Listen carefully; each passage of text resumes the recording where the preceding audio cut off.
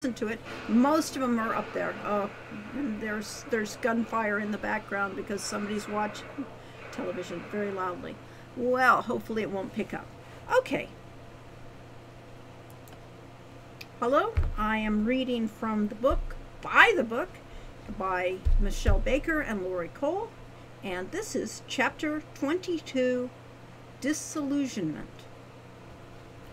Hawk waited impatiently at the inn, but by the time Falcon returned with the dispel potion, the sun was nothing more than a slice of crimson above the craggy horizon. Despite his eagerness, Hawk knew better than to go bear hunting at night. Sleep, however, was impossible. He slipped off his boots and made himself comfortable, seating himself cross-legged on the bed with his back against the headboard. Using a torn-off piece of an old shirt, he began to polish the flat of his sword to a mirror finish. When the sword gleamed brighter than the looking-glass in the corner, Hawk sheathed it and picked up his hero handbook. By now, he knew every word of it by heart, so he looked at the pictures.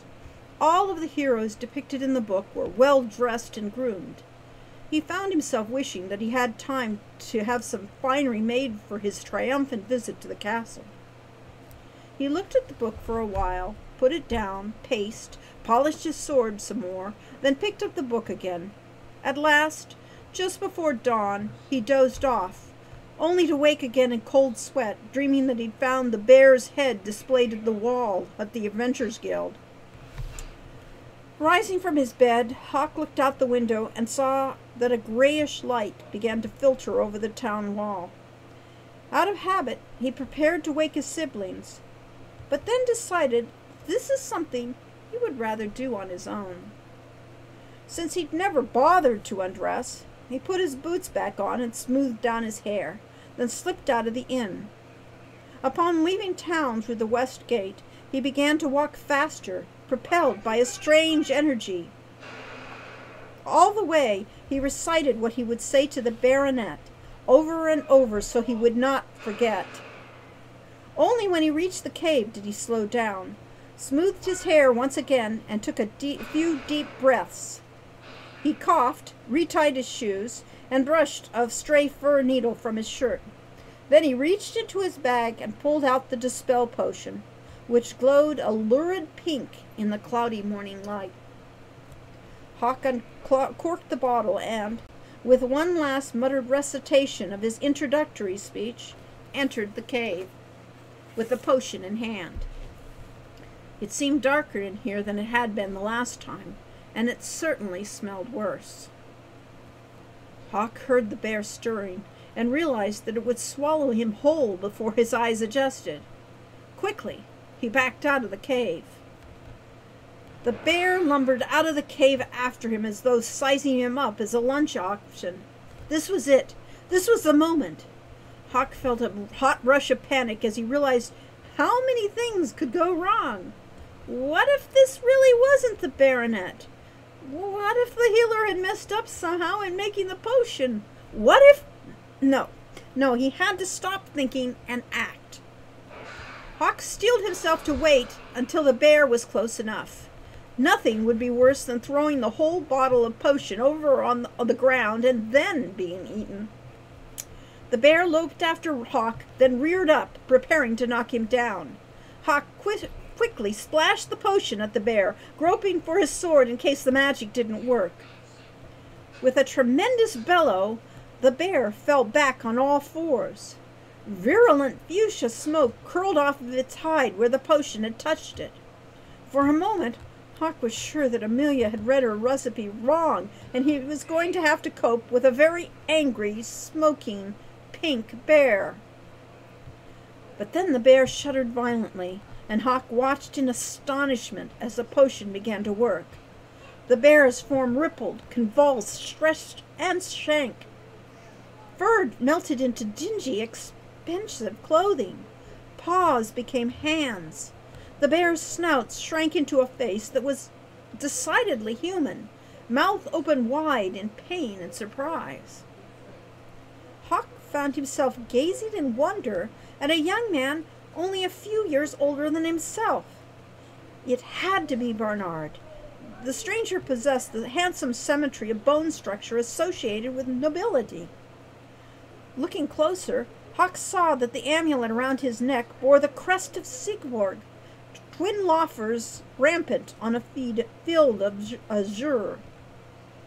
When the transformation was complete, Barnard let out a cry and dropped to his knees, looking dizzy and confused. Hawk's first instinct was to rush forward and help him, then thought better of it. It would be disrespectful to lay hands on the heir of Siegburg without permission. "What?" the young man said after a moment, putting his hands to his head. "What have you done? Where are we?" Hawk executed a bow so deep that his nose nearly touched his boots. "You're magnificent! Baronet Barnard von Siegburg," he said, just as he had practiced all the way there. "I am Hawk, an adventurer from the western mountains. You were turned into a bear by the wicked Baba Yaga, and I, Hawk, have restored you to your true form." Barnard stared for a long moment, seeming to take in Hawk's clothing and appearance. The confusion in the baronet's dark eyes were quickly replaced by a strange coolness. Slowly he stood, brushing himself off. "You claim we were an animal, and that you restored us to our present form?" Hawk looked around to see who else Barnard might be referring to, and then belatedly remembered the royal we.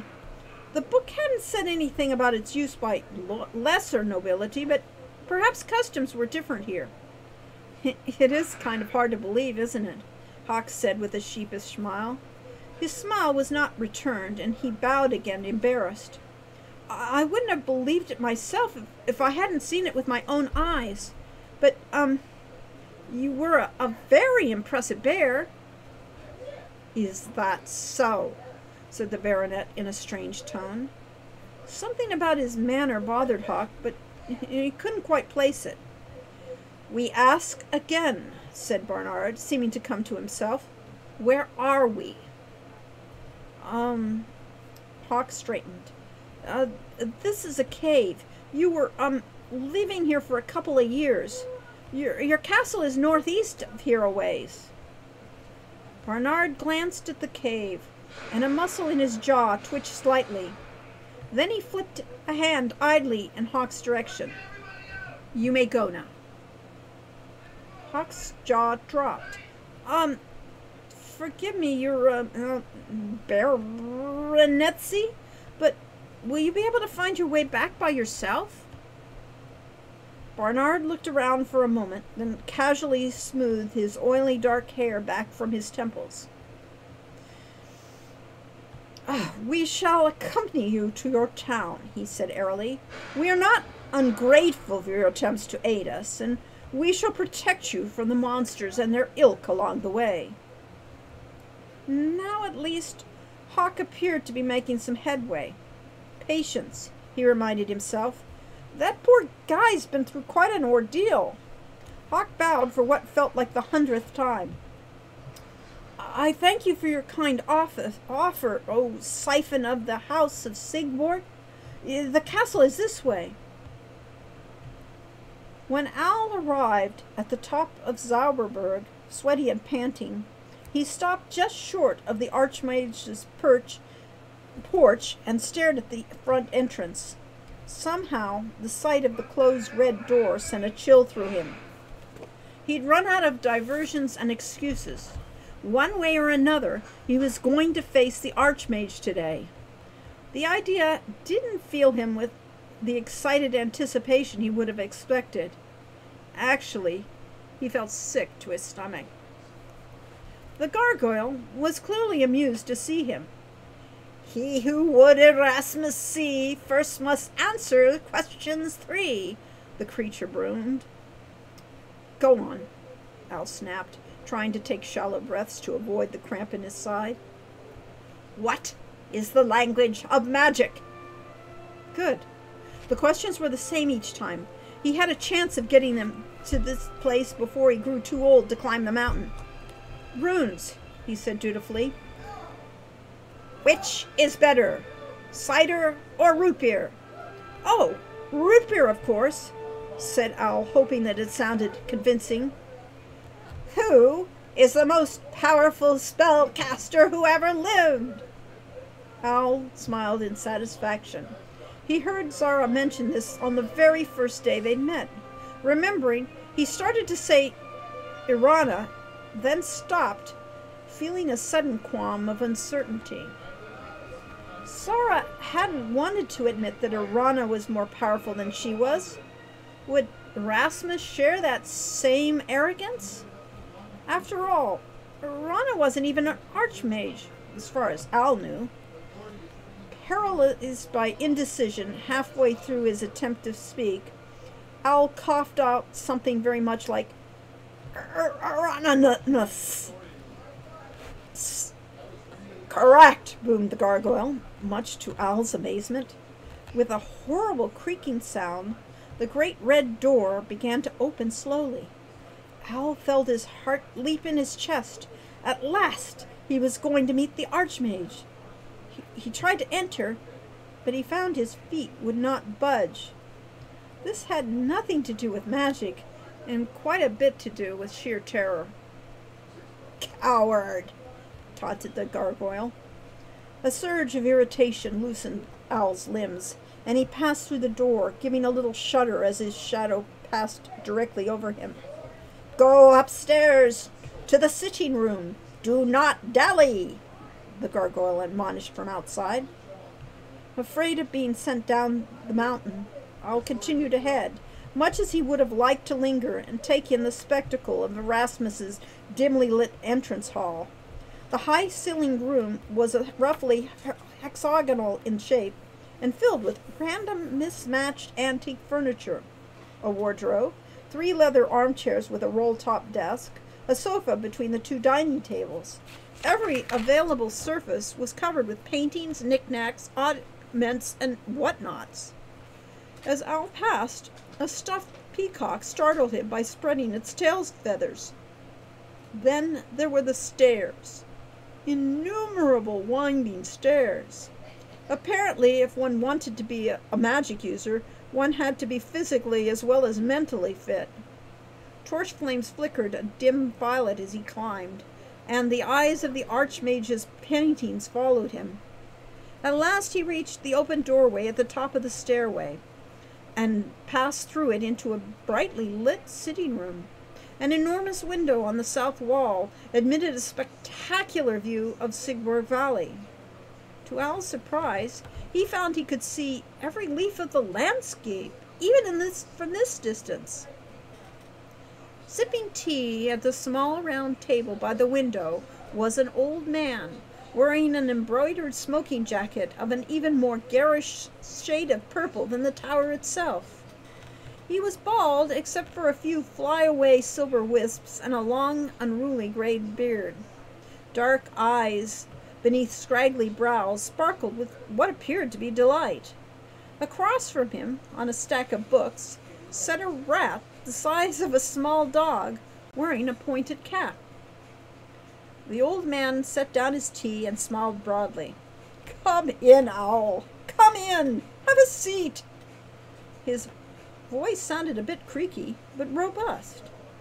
As Owl tentatively seated himself opposite the old man, the rat startled him by speaking. "I'm Fenris," he squeaked, holding out a single pink paw for Owl to shake. "This is Erasmus, my familiar." Shouldn't that be the other way around?" snorted the old man. The rat looked at Erasmus blankly. "Familiar is my Erasmus?" Erasmus waved a hand dismissively, then turned back to Owl. "So," he said, "you want to be a wizard." Owl suddenly felt as though he was 6 years old. He hesitated, then heard himself blurt, I want to be an archmage." Instantly he was cringed with embarrassment, but when he looked up, he saw the old man beaming. "Excellent! You certainly have the potential." "I do?" Owl said in astonishment. "You might say it's written all over you," commented Fenris. Al tried to remain calm, despite the thrill that raced through him. It was true. Zara thought that you might be able to teach me, he said. I'll do whatever I must. I learn very quickly. I'm sure you do, said Erasmus. So how is it that I might help you? This was the last question Al had expected. He stared at Erasmus and then at his hands. I don't know where to start, he admitted. Erasmus frowned. I wouldn't say that. You made it here, didn't you? You know that you have magical aptitude, and you know something about rune spells. It seems to me that you have made a fine beginning. You just gotta rune with it, kid, quipped the rat. Al brightened. It's true, I do know a few rune spells, and I have this book. Al withdrew the book from his rucksack, holding it up to show Erasmus. Instantly, the old man's expression changed. May I see it? He said solemnly. Al was reluctant to let go of the book, but at the same time he didn't want to offend the Archmage. After a moment's hesitation, he handed it over. Erasmus gently ran his fingers along the cover, then carefully opened it. Marvelous, he said softly. Such layers of magic, such craftsmanship, so very beautiful. Erasmus's eyes became somewhat distant as he turned the pages. Fenris coughed uncomfortably. Erasmus is a sucker for a good spellbook, aren't you, Erasmus? Erasmus? Erasmus looked up, awareness returning to his eyes. Oh, yes, he said. Thank you, Al. As Erasmus moved to hand the book back, Al couldn't help but notice a trace of reluctance in the gesture. Can you tell me where it came from? Al said, relieved to have the book back in his hands. How I ended up with it. Erasmus hesitated. I could work a little divinatory magic on it, he said. It shouldn't take more than a month or so. Why so long? Said Al, instinctively pulling the book closer to his chest. All magical objects have their little secrets, said Erasmus. They can always be learned by one with great skill and power. Fenris rolled his eyes. But an object's magical defenses can sometimes be quite strong. Don't worry, though, Erasmus added in a reassuring tone. I very rarely botched a job of this sort. What happens if you botch it? Said Al nervously. Kaboom! Said Fenris pointedly. Explosions are actually quite rare, said Erasmus. If anything, it would more likely simply disintegrate. But you needn't worry. I feel fairly certain nothing like that would happen. Al looked at his book, ran his hand over the cover protectively. It's all right, he said after a moment. If the book wants to keep that badly to keep its secrets, I think I'll wait until I have the power to find them out myself. Erasmus chuckled, the twinkle returning to his eyes. I noticed Zap in your spellbook, he commented. The Pixie's protective rune spell. I take it you're acquainted with them? We met, said Al with a little smile, turning to the page in question. The rune spells seemed to sort themselves into the back of the book, as opposed to the runes by themselves, which appeared at the beginning. Shocking experience, wasn't it? Said Fenris merrily. Al studied the page thoughtfully. I don't know how to work this one yet, he said. I think it has lightning on it, but I can't make out the other rune. As he looked at the rune spell, he mentally erased the runes for lightning and spell, and was left with a strange, abstract, geometrical shape. I'm sure you'll get a feel for it, Al, said Fenris. You just gotta get in touch with its inner meaning, so to speak. Contact. Aided by Fenris's hints, the knowledge of the rune flooded Al with the by now familiar exhilaration. Kid's quick, exclaimed Fenris, grinning toothily. Erasmus nodded, seeming pleased. Al, you have a very fine start at rune spell mastery with this book. You are aware of the requirements for becoming an archmage. Al closed his book and looked up, shaking his head. Well, first, you must become a mage. You already know 5 of the 9 spells necessary for earning that title. Between your natural talent and that spell book of yours, you'll succeed in no time at all. A mage at an early age! Al felt his cheeks flush with pleasure. Can you teach me the other 4 spells? Erasmus huffed indignantly. Of course I can teach you 4 spells. I am an archmage, after all. Erasmus, Fenris said softly, I think he means, will you? Oh, said Erasmus cheerfully. Oh, that's another matter altogether. Far be it from me to spoil the thrill and excitement that comes from finding and learning new rune spells. In other words, kid, you're on your own. Al's heart sank to his feet. But you said... Then he stopped, afraid he understood. Despite the talk about his potential, in truth, he wasn't talented enough to be worth Erasmus's time. They were just too kind to say so, after all the trouble he'd gone through. Never mind, he said bitterly, rising from his chair. I won't bother you again. Erasmus just smiled brightly. It's no bother, is it, Fenris? It's rather refreshing to have someone new here with whom to chat. Come back any time. Al stared at the floor in embarrassment. It would be a great honor, he said, but it is a very difficult journey for me, especially if the only reason for making it was to relieve the Archmage's boredom. Nonsense, Al, said Erasmus. With the spells you already know, you can handle almost any danger that confronts you. If you can bore a bear, then you can bear this boar. May I ask you something? Al said. I know I'm only a child, but I can face the truth. Why won't you teach me? Erasmus just stammered, looking shocked and chagrined. Fenris rolled his eyes. Al, Erasmus only helps those who can't help themselves, so this part's yours to fill in. Al looked at Fenris in puzzlement. You're saying that I don't need help? Bingo! Cried Fenris. But how can that be? Persisted Al. You've come along at such a fine pace so far, he said, Erasmus. You just have to find a few more rune spells, and then with plenty of practice and experience, we'll be calling you Mage Owl. The Sage Fowl! Suddenly, Al felt a huge grin take over his face. He couldn't remember ever smiling so wide. He felt like his face would split in two. So I'm doing the right thing all along? He said.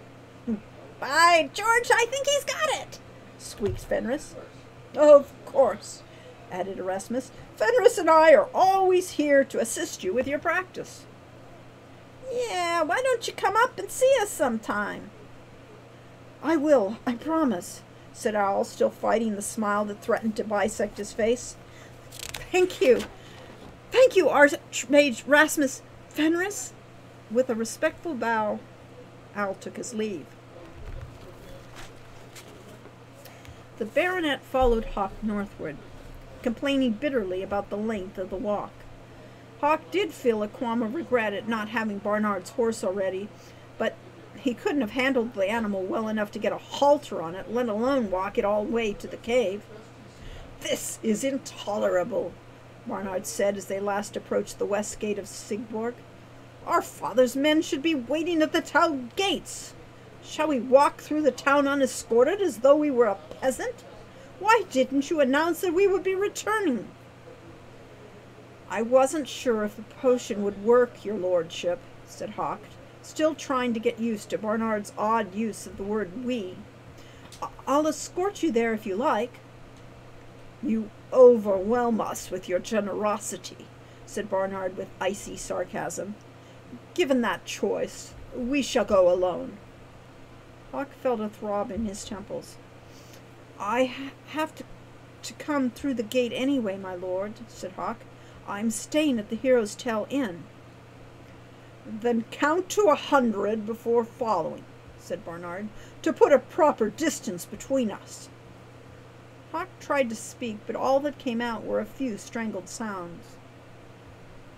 Oh, we beg your pardon, said Barnard, seeming to come to a sudden realization. Hawk began to relax, and opened his mouth to reassure Barnard, but the young baronet interrupted. Just you wait here. It hadn't occurred to us that perhaps you haven't learned to count. With that, the baronet turned on his heel and marched into the gate. Hawk had to count to 300 very slowly before he could enter the gate without risk of strangling the nearest bystander. Hawk! Cried Sheriff Meisterson from the porch. Instead of his usual relaxed pose in this rocking chair, the old man was on his feet, looking agitated. Was that Baronet Barnard von Siegburg I just saw marching past here? Hawk sighed, lifting his gaze to meet the sheriff's. Yes, he said. Well, I'll be, said the sheriff in astonishment. His mouth flapped open and shut a few times, and then he sat down hard in his rocker. Well, I'll be, he said again. Hawk put his head down and continued walking. He didn't want to talk to anyone just yet. He wandered through the streets for a while, somewhat reluctant to return to the inn, and answered what he knew would be a barrage of questions. He leafed through his hero manual as he walked, looking for uplifting passages. Page 18 was quite encouraging. It clearly stated that consistently treating nobility with respect would eventually earn their favor. Hawk had managed not to lose his temper with Barnard, so surely his patience would pay off. Before Hawk realized it, the sun began to sink into the west. Quickly he snapped out of his melancholy mood and returned his steps towards the inn. What if the Baron had tried to send word? At that thought, he picked up his pace. When he entered, he found his 3 siblings seated at the table in the main room, clearly on tenterhooks. Shamin, Shima, and even Abdullah were also hovering nearby. Hawk hoped one of them would say he had a message for the Baron, but instead they all turned to look at him expectantly. Wren leaped from her chair. Hawk! She cried, running to him and giving him a hug. Did you do it? Did it work? Hawk glanced at Owl, who was also appeared intently interested in the answer. It worked, said Hawk, giving Wren a return squeeze. You should have seen it. It was spectacular. Owl nodded, apparently satisfied. Falcon just continued to watch Hawk, saying nothing. Wow, said Wren. I would like to see that. Was the Baronet all naked when he got turned back? Hawk couldn't help grinning at the thought. He gave Wren a little nudge back towards the table and followed her. No, he had clothes. Very nice clothes. Suddenly he felt another stab of anxiety. I'm going to have to get some new clothes. Shamin pulled out a chair for Hawk, beaming. To think that I should have as a guest at my inn one capable of such wonders. Shima appeared at Hawk's side as he seated himself. He smiled at her, trying to fight the unpleasant feeling that kept gnawing at his gut. I could use something to eat, he said, realizing that he hadn't had a meal all day. Shima gave a little nod and disappeared into the kitchen. So, what was Barnard like? Wren persisted. Was he handsome and smart, like the nobleman in your book? Oh, he's very handsome, said Hawk, enjoying the way Wren smiled at the news. Hard to say how smart he is, but... 'cause, you know, he was pretty confused after having been a bear for so long. Abdullah rose from his chair by the fire and lifted his hands to the sky. Blessings at last have showered upon us in this accursed place, he said dramatically, then sat down again as though his burst of happiness had exhausted him. Owl refilled its cup of tea from the chipped blue and white china pot on the table. Did Barnard make arrangements for you to meet the Baron? He asked. Hawk wondered how much he should tell them. Not much, he decided, since he really didn't know himself. He hasn't gotten back to me about that yet, he said finally. Did he remember trying to eat me? Said Wren. Hawk tried to keep a straight face. I didn't think it was polite to ask. Shima reappeared then with a tray of food. She'd obviously gone to a great deal of trouble. The bread was freshly baked, the stew chunkier than usual, and there was a large glass filled with foaming dark golden liquid. Hawk looked at it curiously. Ale! Cried Abdullah joyously from his chair. I obtained a pint for you this afternoon, as we've been led to understand that it is the adventurer's beverage of choice. Inexplicably, Hawk felt a lump forming in his throat. Thank you, he said. He turned his attention quickly to his food, tearing off a piece of the bread and dunking it into the wonderful-smelling stew. When he lifted it to his lips, however, he found his mouth strangely dry. He tried to chew, but it was like having a mouthful of wool. He raised his glass to his lips to wash the bread down, and nearly choked on the bitter, stinging liquid. He forced himself to take a couple of swallows, then set the glass down and just stared at his bowl. What's wrong, Hawk? Falcon said. These were the first words he'd spoken since Hawk's arrival. Wrong? Said Hawk with a rush of guilt. Oh, nothing. I think I'm just a little tired from the adrenaline rush, that's all. So what happens now? Owl asked him. The baronet or one of his people will be getting in touch soon, Hawk replied. Great, said Wren. Can we all go with you to the castle? Not without an invitation. Wren just smiled. You can get us an invitation. You're Barnard's best friend right now, after all. You're his hero. Hawk's stomach turned over, and he regretted having taken even one small bite of bread. Oh, I'm sure we'll be great friends, he said with a forced gaiety. Then he stood up abruptly. Well, I think I need to go to bed. I'm sure I'll be hearing from the castle in the morning, so I want to get rested. How can you think of sleeping right now? Admonished Wren. I've got to try. I don't want to have dark circles under my eyes when I meet the Baron. Quickly he headed for the stairs. He'd had about as much of their enthusiasm as he could handle for the night. Aren't you going to finish your supper? Called Falcon as Hawk climbed the stairs. Hawk pretended not to hear. Wren waited impatiently until it was true dark before slipping away from the inn. Now that Hawk was going to be recognized by the Baron as an adventurer, it was time for Wren to be recognized as a thief. She had to tell the chief about his son. Even if Sock still wanted to be a fox, at least the chief would know that he was still alive.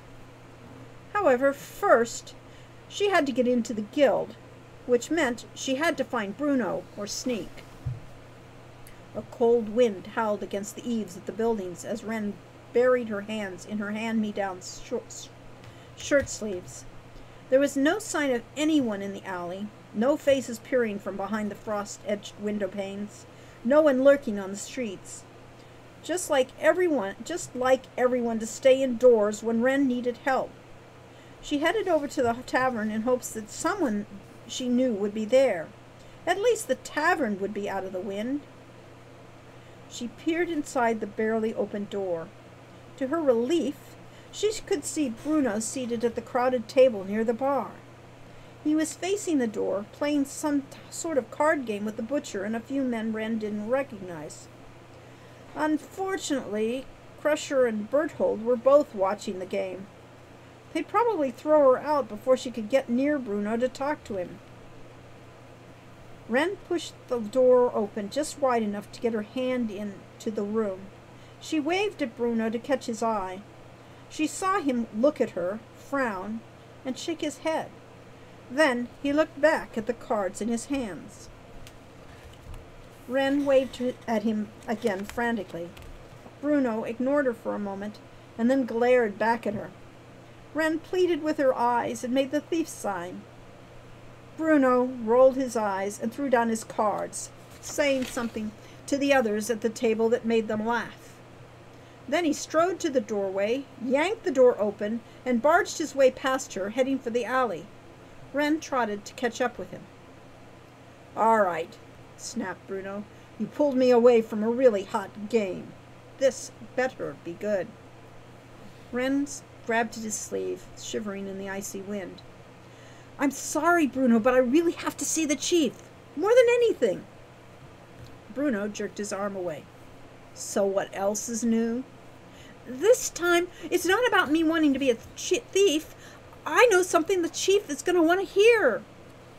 "What's the big news, then?" Bruno folded his arms, seeming irritable but curious. For once, Wren knew something Bruno didn't, and the thought made her grin mischievously. "I found his son." Bruno gave her a blank stare, then snorted. "You found his body, or what?" Wren shook her head playfully. No, he's alive and well. He's got the cutest kids and everything." "Uh-huh," said Bruno, his voice dripping sarcasm.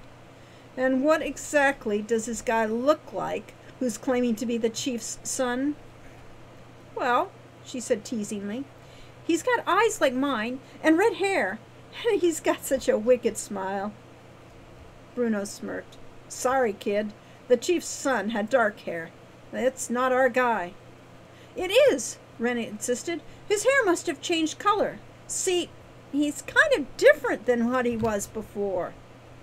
Wren paused for dramatic effect. Bruno just looked at her. "He's the fox I was telling you about," said Wren with glee. She wasn't sure, but she thought Bruno looked a little startled. "What is your obsession with foxes?" he scoffed. "It's true," she said firmly. "It's just like Barnard the Baronet, who was turned into a bear. Only Baba Yaga turned the chief's son into a fox." Bruno looked away for a moment, watching the wind bang the shutters of the abandoned tannery. For the first time, Wren thought she saw something like uncertainty flicker across his face. "Now you know why I've got to talk to the chief," she insisted. Bruno turned back to her, and his face was once again impassive. "So what makes you think this fox is the chief's son?" he said. "He told me so. He can talk. A little. He said he needed to talk to his father. I just never figured out what he wanted to say. We got kind of distracted, and then I went to see his new family. He's married a pretty girl fox. I am not making this up, I swear." "Talking fox, huh?" said Bruno. He stared into space for a moment, and Wren wished that she could read him better. "Well," he said at last, "I have to admit that that's too strange a story to be a lie. I'll go talk to the chief about it." As he started to turn, Wren grabbed his arm. Bruno stopped abruptly, his eyes boring into her. This time, though, he didn't pull away. "Please, Bruno," she said, holding on to his arm with both hands. "Let me tell the chief." Bruno removed her hand gently, the leather of his gloves warm against her cold fingers. "Sorry, Fox. I just can't do that." "Why not?" Wren's hands felt twice as cold now. "Just go home," he said. "Bruno!" Wren exclaimed in frustration. "Come on! If Sneak can be a thief, why can't I?" To Wren's surprise, Bruno stepped closer, so close that the wind sent the edge of his cloak fluttering against her arm. Slowly, he lifted his hand, and Wren froze as he felt a smooth leather gliding across her cheek. Bruno's hand lingered for a moment on her face, and the warmth seemed to spread over her skin. "Fox," he said softly. "They don't let girls in the Thieves' Guild." "They don't?" said Wren, dazed. Then she felt a shock of embarrassment and pulled back. "I'm not a girl." "You blush like one." Bruno's smile was taunting. Wren hugged herself, feeling the threat of tears prick her eyes. "I do not." "Listen, Fox," said Bruno, a sudden chill settling into his voice. I know that you're not a boy. Can you look me in the eye and tell me that you are?" Wren hesitantly tried to meet his gaze. His flinty expression struck a spark of anger inside her. "What difference does it make whether I'm a girl or a boy?" "It makes a big difference in the Thieves' Guild. Rules are rules." "Who cares about rules?" said Wren furiously. "I could be the best thief ever. I can and I will." "Look, kid," said Bruno, "there's a point where spunk quits being cute and starts being annoying. Sometimes you just have to accept defeat like a man." "I am not a man," said Wren, lifting her chin proudly, "and I am not defeated. I'll prove it, Bruno. You'll see." Bruno gave her hair a condescending little ruffle. "You do that, missy," he said, and then headed back into the tavern. The wind picked up suddenly, screaming and howling as it rattled shutters up and down the street. Then it died, leaving only a numbing, bitter cold. Wren turned, blinking away tears, and trudged slowly back towards the inn. And that was that chapter 22, Disappointment. Our next chapter will be 23, By the Book. That is the final chapter. Yes, that is the final chapter. Well, I hope you enjoyed that. Bruno needs to accept defeat like a woman. Bruno doesn't accept defeat very well at all.